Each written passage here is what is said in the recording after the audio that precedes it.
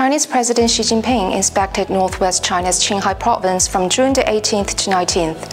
On the 18th, Xi firstly went to visit students of a multi-ethnic middle school in the provincial seat of Xining.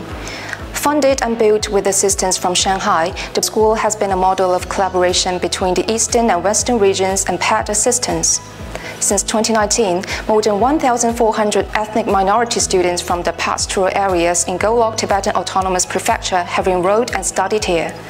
She visited the school's canteen, a dormitory building and a classroom where he listened to the students telling how their hometown had changed and viewed the students' drawings.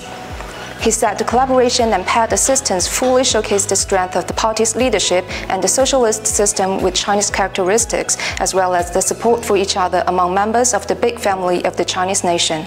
Later, Xi visited the Hongjue Temple, a Tibetan Buddhist temple. The centuries-old temple has long exemplified the tradition of patriotism and religious devotion within the Tibetan Buddhist community.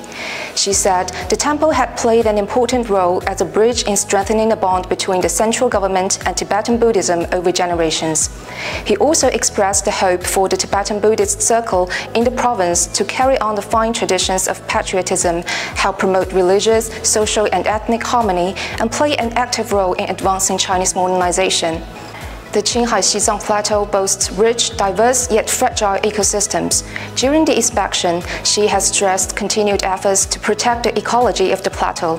He also called on Qinghai province to promote high-quality development through deepening reform, expanding opening up, and pursuing green development, ethnic unity, and common prosperity.